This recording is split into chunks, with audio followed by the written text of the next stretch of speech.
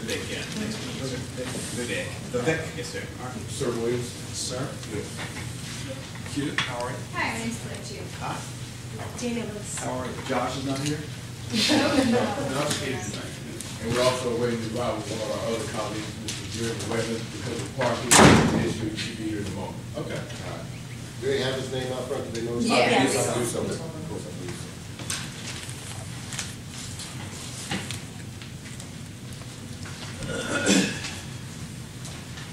We want to thank you for coming, and sorry that there have been some miscommunications in terms of our getting together by the way we did that. And I want to tell you a little bit about my background, because I think that it may have been lost in some of the flurry and some of the things that are going on. Some of them are political in nature. But as you may know, not only mayor, but I'm also a pastor. And I pastored the church for 38 years. And I think it's important for you to know, because a lot of the ideas and values of what I do line up with some of your ideas and values. We feed the hungry. We have a closed closet for people to get clothes. We operate as CDC, Community Development Corporation. And we have built 38 units, 60, I'm sorry, units of affordable housing for people so they can be on Wall Street, an area that's being rebuilt, and we did not do that, and poor people would not have a place to live on Wall Street. Also spent 15 years in the General Assembly of Virginia. And if you check the record of my legislative record, I've always been on the side of social justice issues, on the side of people who are what I call sometimes the least and the left out. And I know you have your issue, and I'm going to get to that, but I think it's important for you to know. And then as mayor, we have really taken seriously core values of economic development and economic reciprocity. And we're building a jail, and in that jail we have 50.2% minority participation. We're building schools, and we have 40% minority participation in the schools that we're building. The city of Richmond has a 22% poverty rate, which means 1 in 5 people in the city of Richmond makes below $15,300 a year. Families, $15,300 a year. So that means 1 in 5 people are poor. This is the first administration that's put together an anti-poverty commission. And that anti-poverty commission is trying to be innovative and not just come up with programs, but come up with ways to change the picture of poverty in the city of Richmond. And we want to do it with an eye toward economic justice, by getting jobs for people and teaching people to make a living. And anything that we put money into in the city of Richmond, we require that those persons provide jobs for people who are underemployed or unemployed. For instance, on the jail, the contractor that we have chosen, the developer we've chosen, has a on-site welding unit that they will bring onto the site. And so when they leave, we'll have a building, but we'll also have some people who will be welders. So they'll be able to not only ask for some money or ask for some help, but they'll be able to be gainfully employed. So I just thought that was important for me to tell you a little bit about who I am, because I don't know whether or not that's been transmitted or translated, or whether you've done the research, and that doesn't show up on the Google search.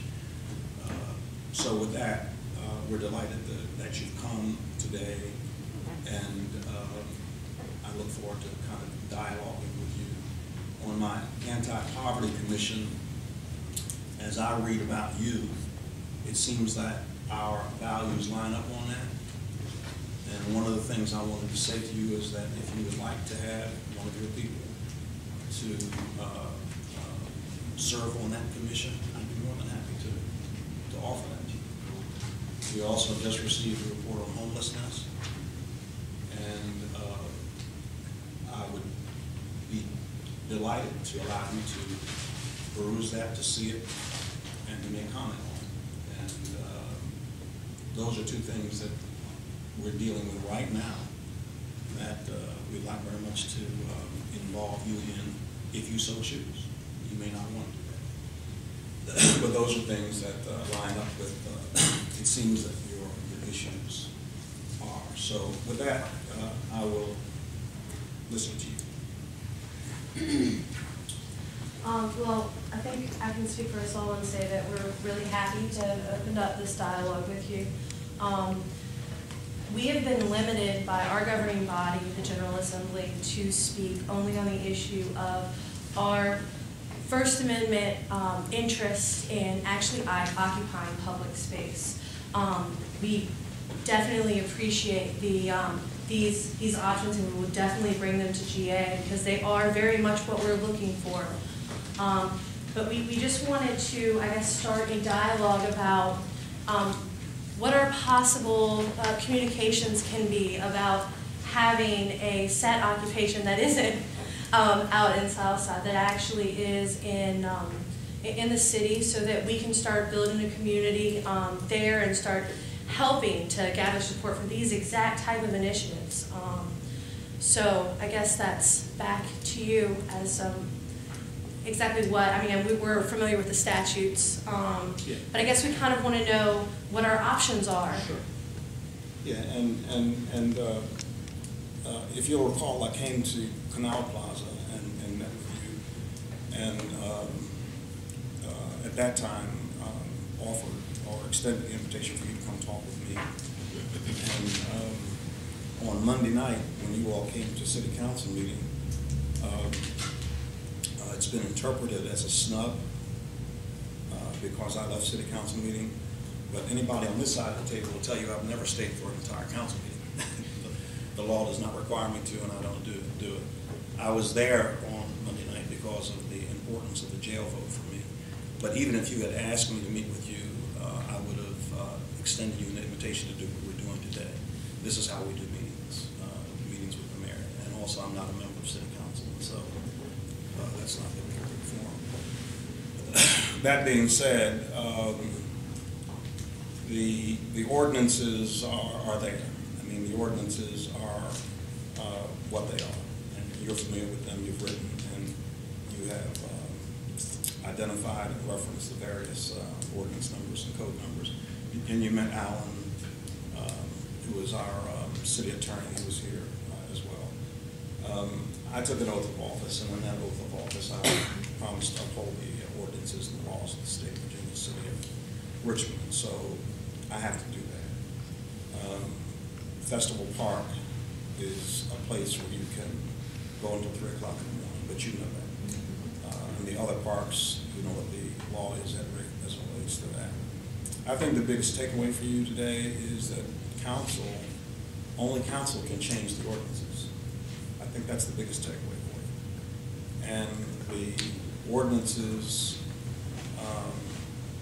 if changed, provide a framework whereby some of the things you're talking about might be able to happen. I appreciate everything you're saying, but we personally believe, and I can speak really only for myself, but in a meeting before this,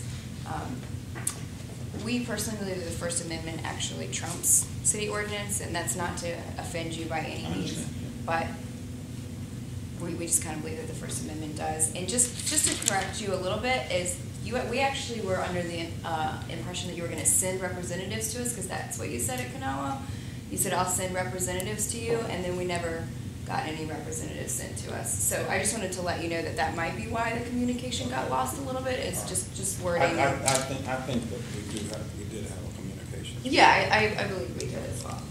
And not to monopolize the conversation, because I want to let everybody speak, but There are city councils in this country that have actually adopted an interpretation of the First Amendment that helps us both, I think.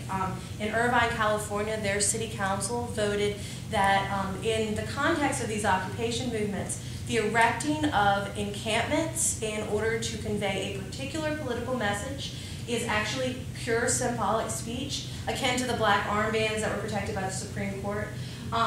If possible for your administration or the city council to adopt that sort of an interpretation, that gets us past this impasse that we have with this. I mean, we know that the rule of law is important. It's foundational in our society.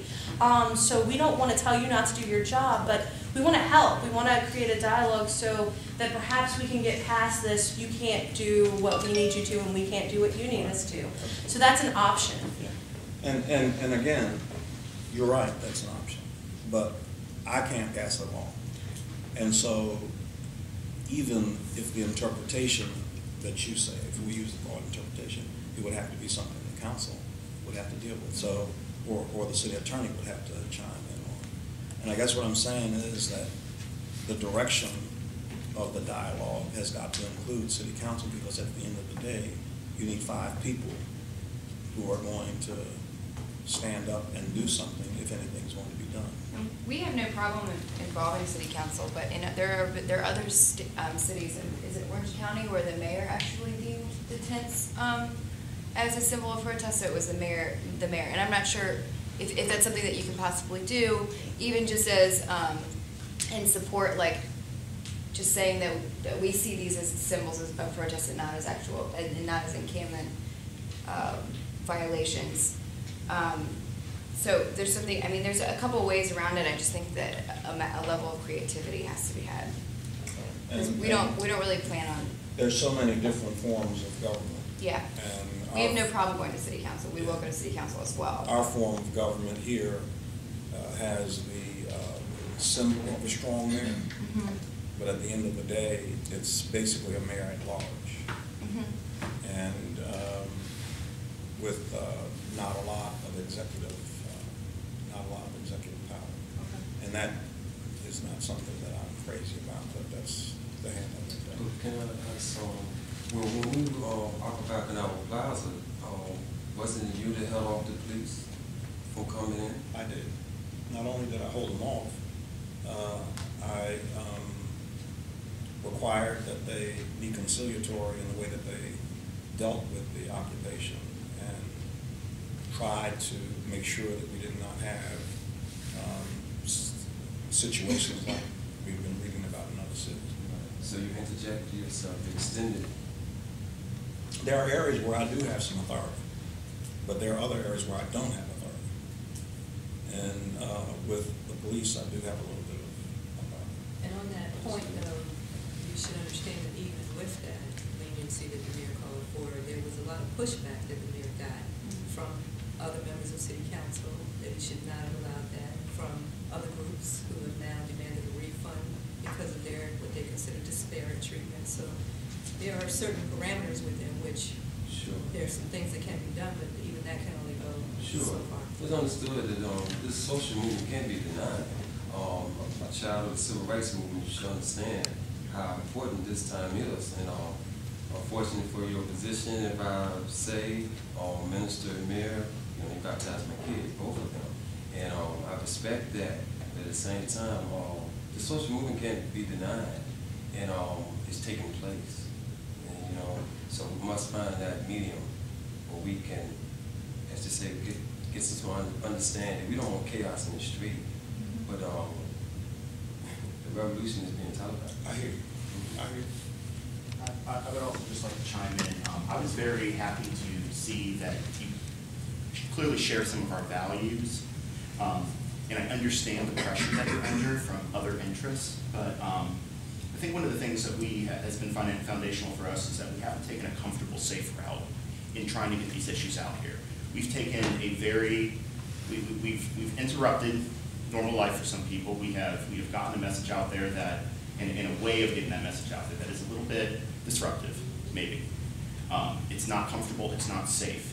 I would just ask that if you do indeed share our values, that maybe a safe and comfortable route of dealing with this isn't the right way. We've demonstrated that we're willing to take a little risk. Are you willing to take a little political risk to further these values, perhaps?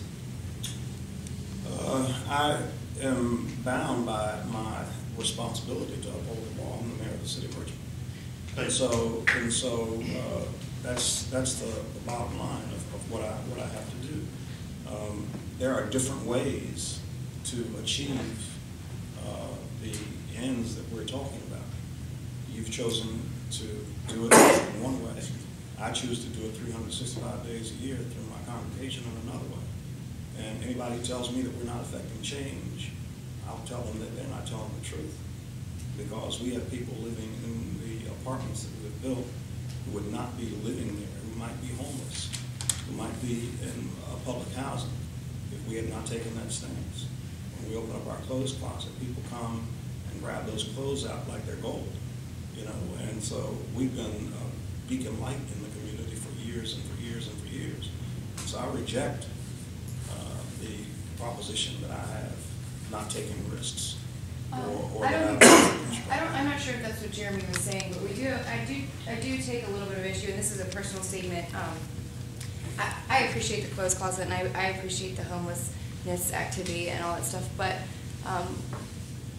we were under the impression, and I'm not really sure, I can't even remember where I'm getting this back in my head because I have so much in my brain right now, but that we would be able to clean up Kanawha, and we were given 45 minutes. Had we been given the opportunity, we would have taken that stuff to homeless shelters and to your clothes closet perhaps, but instead it was put in dumpsters. And there's lots of blankets, clothing, medical supplies, books, all types of stuff that could have gone to these programs, but instead were chosen to be thrown in the dump. Let me ask you this, because it was my understanding that you were given 15 minutes, but that nothing happened for 45 minutes. Oh, that's very incorrect. And we have a lot of footage of it if you'd like to see it. Actually, not to speak out of turn, but actually we sent video of proof of what was destroyed, of our actions to get stuff out of Kanawha, and also of the police actions. I think there were a lot of tents that were slashed with box cutters. We have footage of everything, and we sent that all to Major Drew at his request, because we were given about 15 minutes, and there were only a few of us in the park, and everyone who wasn't in the park was held off on the sidewalk and told that once those people in the park were able to leave, that those of us on the sidewalk would be able to go back in the park and get our belongings.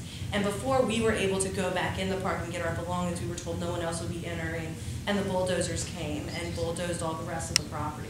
Could I ask you to do something? Absolutely. Would you send it directly to me? I would. Footage. Yes, of course. You could send it to my email address. It's on the card. I will send it directly to you. Not that I don't know if this is. I mean, this is something we want you to be fully informed of. But I mean, at this point, that's done and it's over and it's happened, and it's time to move towards us creating a new dialogue between us. I have a clarifying question very quickly as to the interpretation of the encampment citation. Is that something that the city attorney is capable of putting out, that the city attorney is interpreting this statute in this manner? I mean, not that you would be willing to, but is that possible too? To me, that seems like an issue of, you know, statutorial interpretation and not an issue of legislative action. So, I mean, this might be something that doesn't have to go through city council.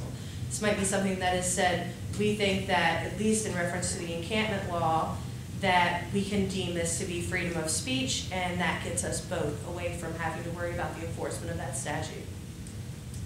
There might be occasions when an interpretation of an existing ordinance could go in more than one direction.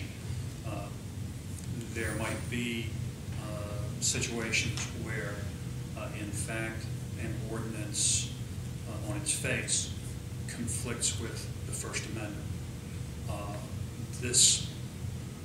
These cases, in my opinion, are not either of those cases. So it's my view that any relief that you might want, as the mayor suggested, would need to come from city council. If I may, was that also your opinion on the original noise ordinance that was deemed unconstitutional? I wasn't here. Oh, okay, all right. So there is history of ordinances being ruled unconstitutional. Sure, that happens all the time. I am not arrogant enough to suggest to you that it couldn't happen in this case. What I am suggesting to you is that, in my opinion, it would not happen in this case. That is my opinion. I mean, I think the safest route is to get city council to change the law. Well, I think another thing too, something the mayor said, be highlighted. There's an amount of discretion that any executive branch has. I mean, you know, obviously a police officer doesn't have to stop every person that he or she sees speeding. You know, the fact that they stop one speeder and not another all by itself isn't enough. But there are limits to that discretion. And then at that point in time, your sworn duty to enforce the law does kick in. So I think what the mayor has demonstrated, and we told you, is he has exercised a degree of discretion. And there has, and continues to be, pushback on the price that's paid for that. But that is, in my opinion, within those bounds of discretion. Now, you can't just ignore a law for forever. But those are discretionary things, not, I'm not going to. You don't have the option to not. You do have the option within bounds to how. And that's, I think, what our history up to this point has been. Well, we have, we've got tens of thousands of dollars that have been spent by the city government on qualifying free speech. Last Wednesday, we remained, other than the 2 arrests that we had, which were, that was our personal choice not to take off their face, we remained legal the entire night. And I'm not sure what you guys spent, but I would imagine that it would be quite a bit of money. And when we went to Monroe Park and we stayed on the sidewalks and we were marching around Monroe Park, we have footage of many people just walking around in the park. So we were stopped because we were going to go in and talk. And that to us is a direct violation of the First Amendment, because why were they allowed to be in the park after dark if it's all about sunset laws? And yet we're being stopped at the entrances because we're going to go in and say something. I think if you all read the laws now, don't just bear not. The ordinances specifically say under what circumstances, you know, people can be in the park after dark with the sidewalks and streets and passing through, and the ordinances are very clear on what's allowed on that. So, you know, people can go through the park. So, People were sitting in the park. Yeah, now that's when you get to the and they weren't being arrested. You can go through. You can use the sidewalks. You can use the roads to go through. But we weren't allowed to enter through. Right, so we never had the opportunity to demonstrate. Yeah, I mean, that's because we were going to speak, that's a direct violation of First Amendment. That you guys, that the city government are spending money on to violate First Amendment rights. And then chase us around the city to violate First Amendment rights. Harassing us in the park when we were there legally, telling us on the hour, you know, you have to leave at 3. I mean, in no other circumstance would that happen, I don't think. If I may. Yeah. It's obvious and apparent that there are some things being done there, and I do applaud you for those. And my experiences and historically what I've seen is there has been lines that have been obscured between the people who are subject to the legislation and the legislation themselves. I believe there needs to be a more cooperative relationship so that those of goodwill and courage in our society within these communities, citywide, statewide, nationwide, and worldwide, can develop more workable relationships so that, I guess all we're saying is that we want to utilize our ability to peaceably assemble in order to be an extension of the legislation to attend to these social problems. And I believe as we continue the dialogue, not only here, but throughout history, the people will begin to learn how to develop a more cooperative relationship with the legislation so that we can do the work that's not being done at the end of a business day when lawyers go home, mayors go home, city councilors go home. We just want to be able to assist in the correcting of these particular bills.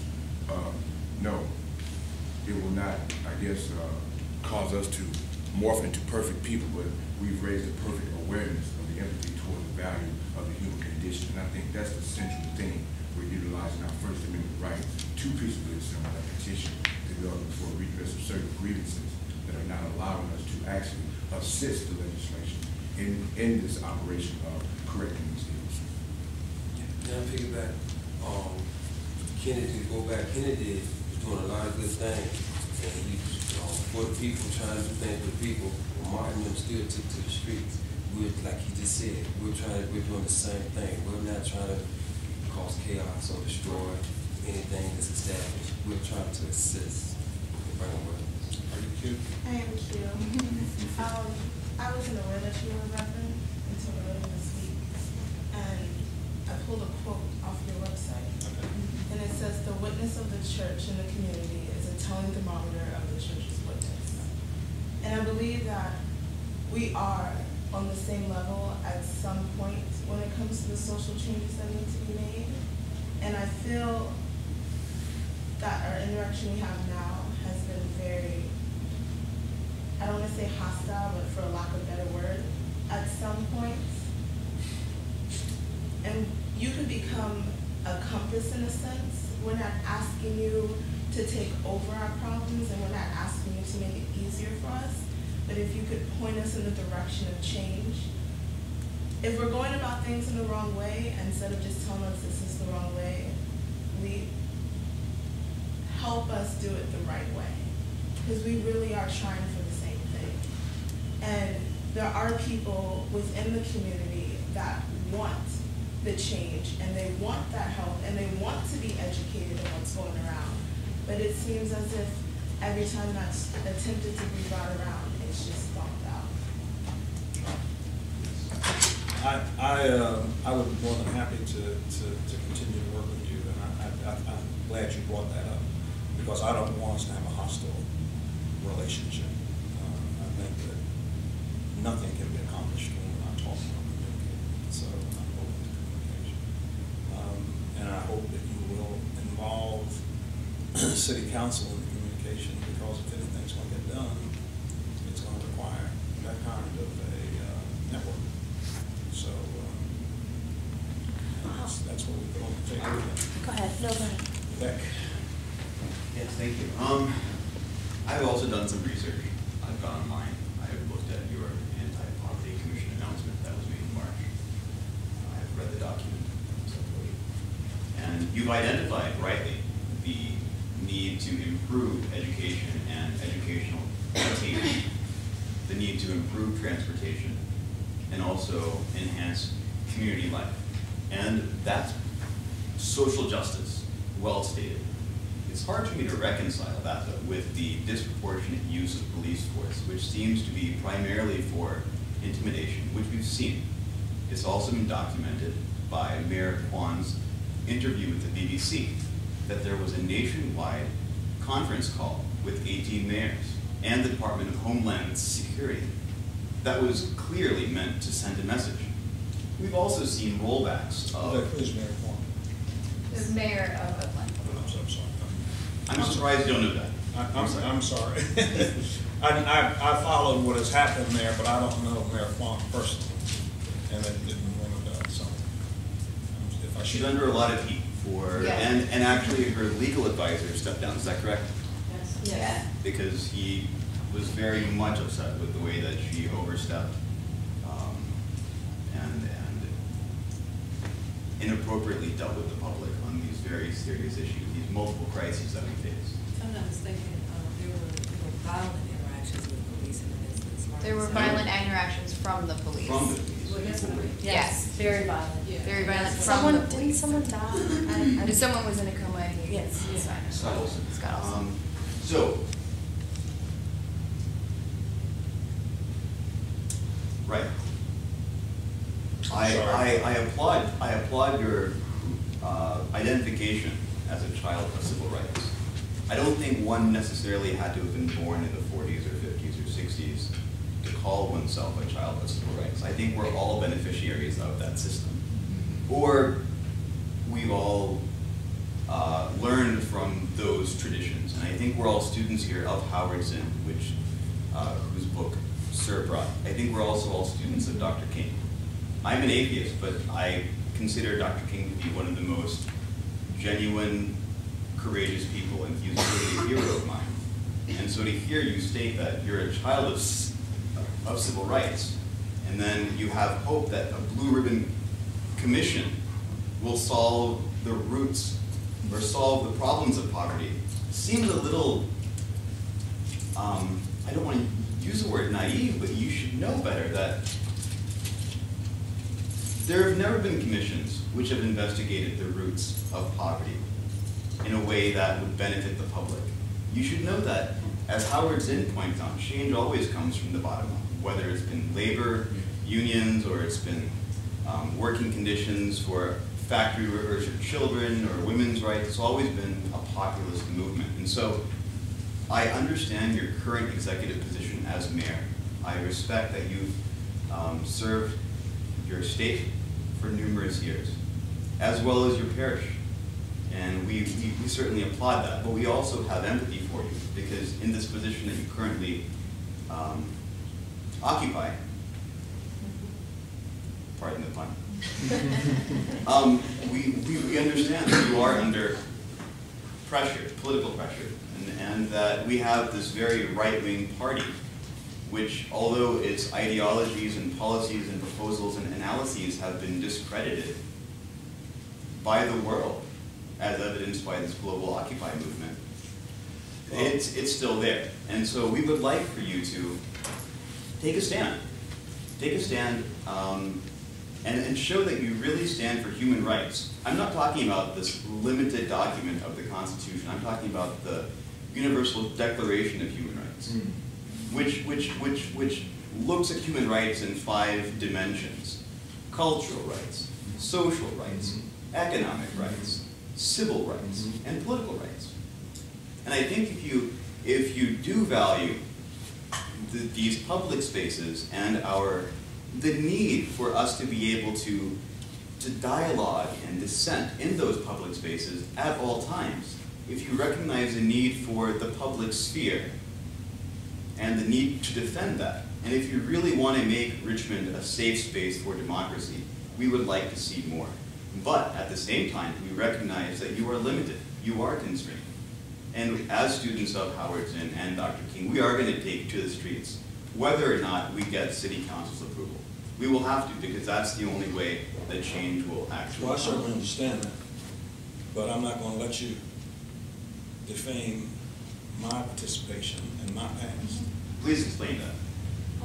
Because when I say I'm a child of the civil rights, I'm not talking about being born in a certain time period. I'm talking about participating in selective patronage programs in the city of Philadelphia where I was born, where we brought companies to their knees.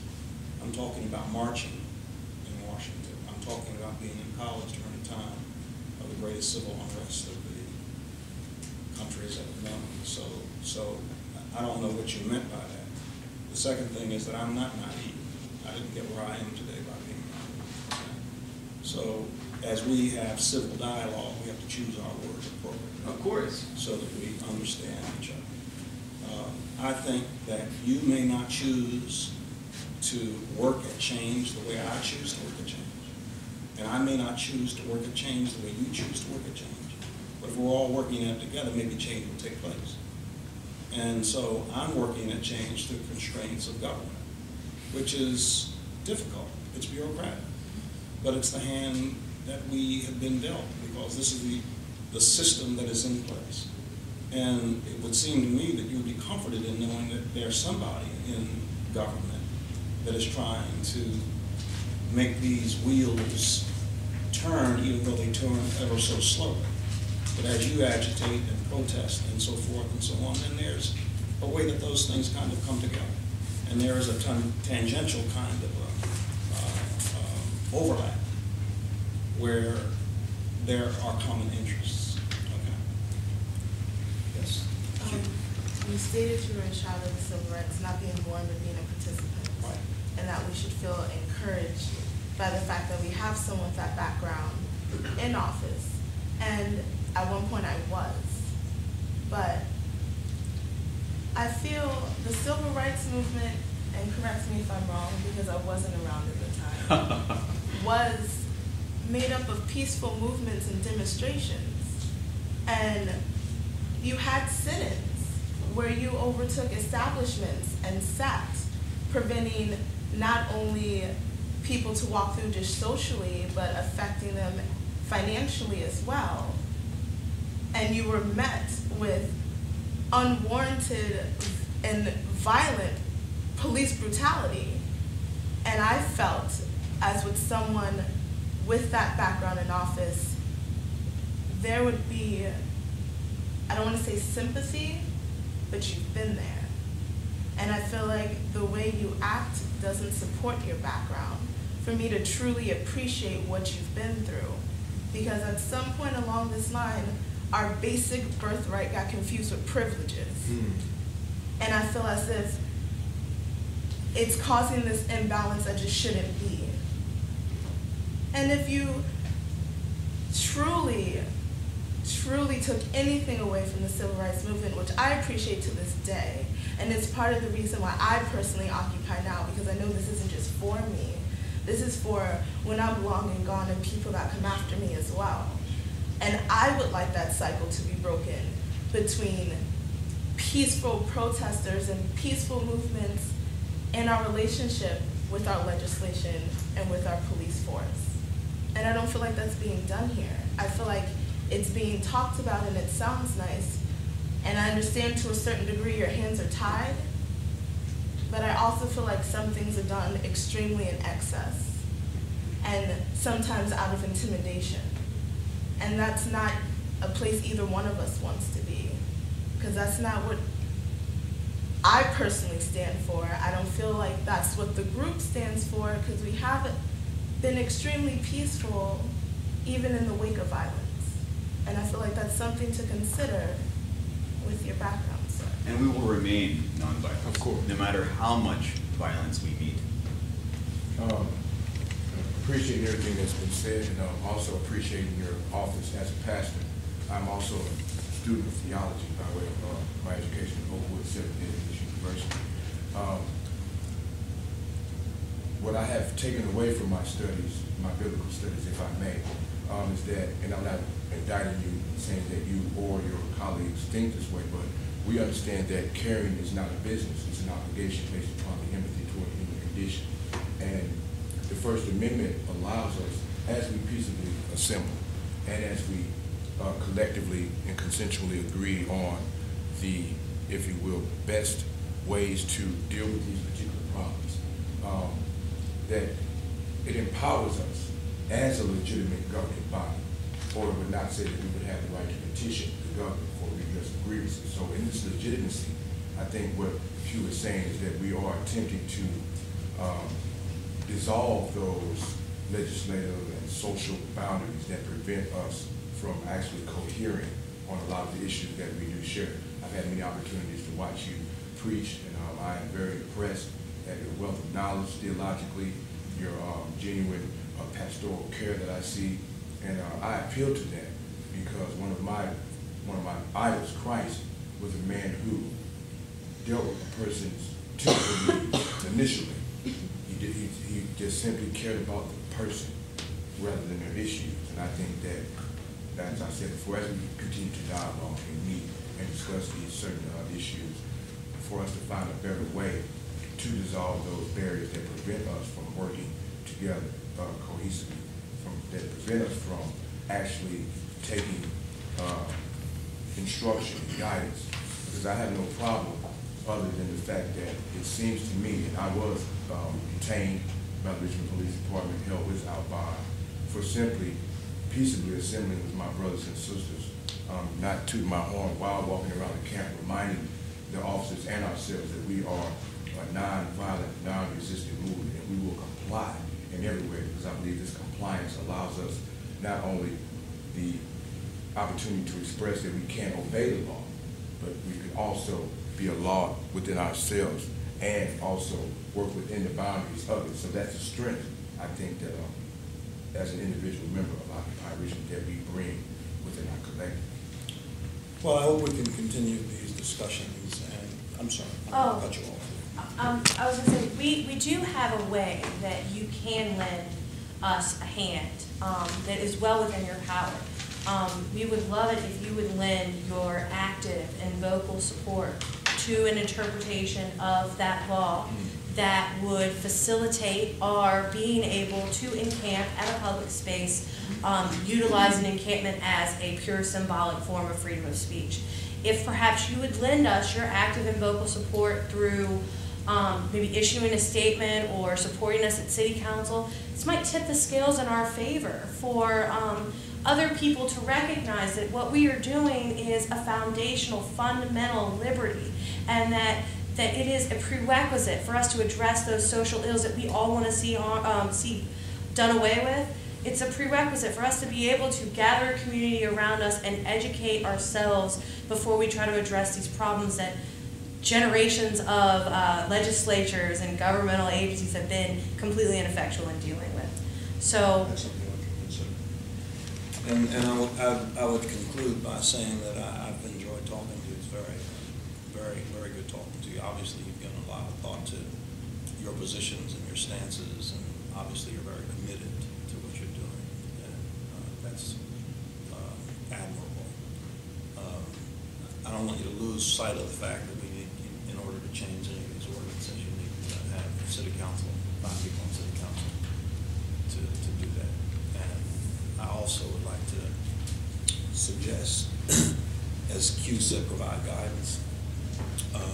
Don't allow yourselves to be used by entities that do not have your values for their own political gain, and allow you to become pitted against, or allow you to become ploys in political plots that pit people against each other, and at the end of the day, do not foster your mission. Okay.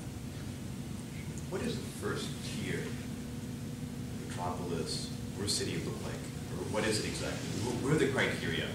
Because I know you mentioned that as one of your aims. Sure. A first-tier city is a city where we are working on ameliorating poverty. Yes. I mean, there are many other things. Transportation, you tick them off. Yes, sir. Good education, good transportation, strong economic development, low unemployment. Public safety is clearly an important issue about that people want to have. All right. Are you a physician? I am. I graduated from this, actually, that little building right there.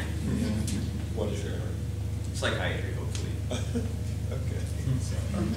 I do have a booklet for you. A Universal Declaration of Human Rights. All right. Okay. Thank you. Sir, I would guess the media had asked if they could get like a snapshot of this. Is that okay? Should I let them in the room to get the photo out? I don't need it if you do. I mean, it depends on. I'm We going don't- to have to. I'm We going to don't have to. care either way. I'm going to have so to. if you have media, Yeah. Let's get one, sure. What do you want to do? Why not?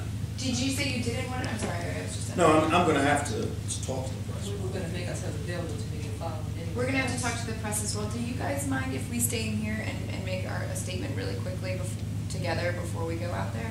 Like you guys, if you just watch us over No, us. I don't mind. We won't That means I disturb shouldn't let them in if you want to take a few moments to do that. you. Do they wanna talk to us all? want a snapshot. They just want a snapshot. That's fine. Well, if I let them in, they're going to start engaging too. Right. we've had meetings, I think we're Okay, good. that's fine, whatever, but I'm not worried about it. I would like to thank you and you all Yes. for, Yes, thank you. dialogue and conversating with us, making this possible. And I want to look forward to this continuing.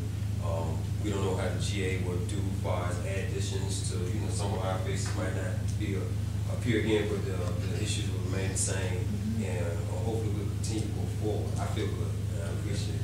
And, if you, after you have an opportunity to dialogue with some of the members of City Council, bring them into the discussion. If you want to get back with me, I'll be more than happy to do it. And I've heard your request on it. Thank you. Thank you all. I'm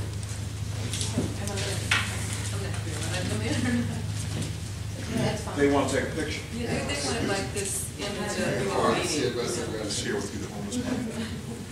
We can just take one so that's on this paper, yeah, we'll bring it back. Thank you.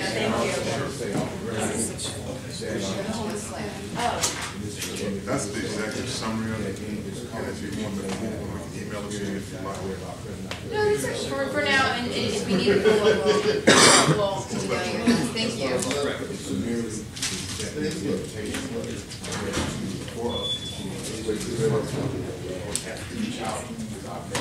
Are you familiar off the top of your head with the punishment for the violation is? Because I was looking through your code this morning, but I couldn't. I think that's the one. It's like It simply says it's on, it simply says it's on law. There's a separate provision, that says if from a specific punishment is mentioned, it's a class 1. Class 1? So that means it's a. No, that's class 1. Now, that obviously doesn't mean that's what the judge would do. Right. Oh, so that's the greatest possible. Okay. I was curious, I was like I said, I was looking this morning. I appreciate it. So we have more press than we have in the meeting.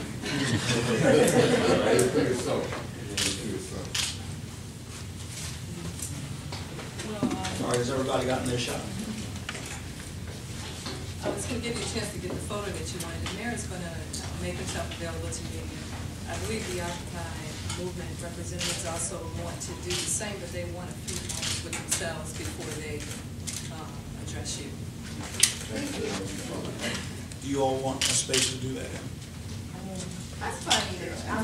Stay, you want to stay? Thank you. I didn't get a chance, Larry. Thank you. Thank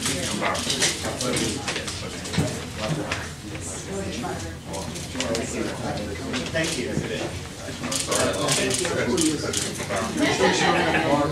I don't, I always do more, I always do more. Thank you.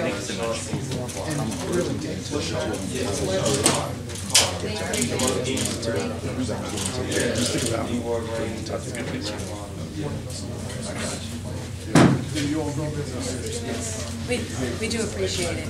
We very much do. We will definitely take it back. Thank you very much. Yes, pleasure. Thank you. Thank you. Thank you. I will.